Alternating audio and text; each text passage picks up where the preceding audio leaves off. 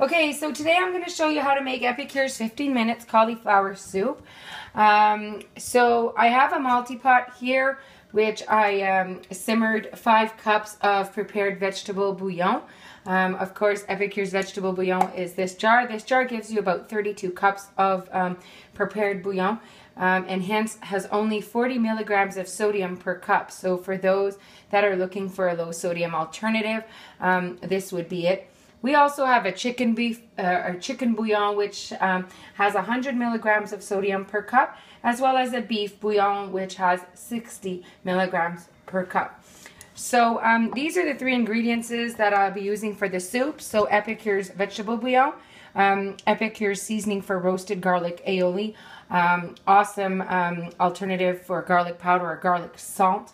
But has a wonderful recipe here to make a garlic sauce to put in your sandwiches or along as a salad.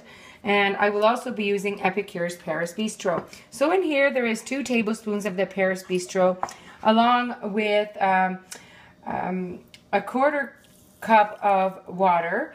And I'm going to be adding 2 tablespoons of olive oil into that mixture, and I will let it sit while I prepare my soup.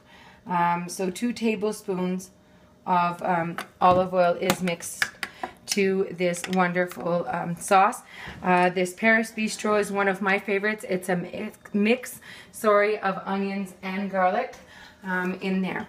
So while that is prepped, I went ahead, so the video won't last too long, and got my base ready. So I used Epicure's 12-cup multi-pot. As you can see in this pot, you have it in cups and liters with a pour spout, and comes with a wonderful lid, which in the lid you have the incorporated strainer attached. So this is a wonderful pot for those that are campers. By any means, I did put 5 cups of Epicure's bouillon, and I added a medium head of cauliflower here, and you would be able to use it as a blender. Since I don't own a blender and have a multi-purpose one, I'm going to be using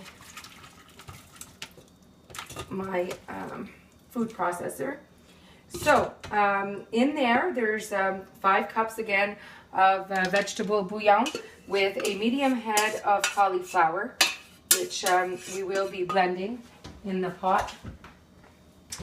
And I will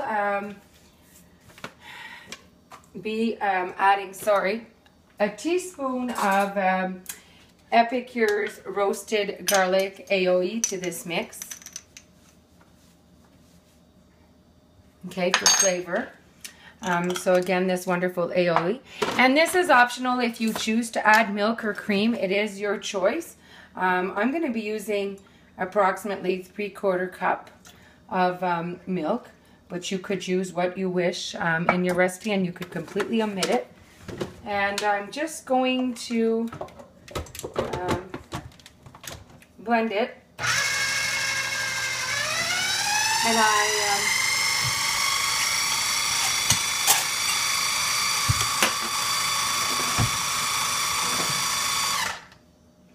so this is blended to my liking. So I have a nice cauliflower base, and I'm going to use Epicure's ladle here for the soup, just so I can show you what the bowl will actually look like. It's a little hot for me to take that middle part out, so excuse me if it's taking a little time.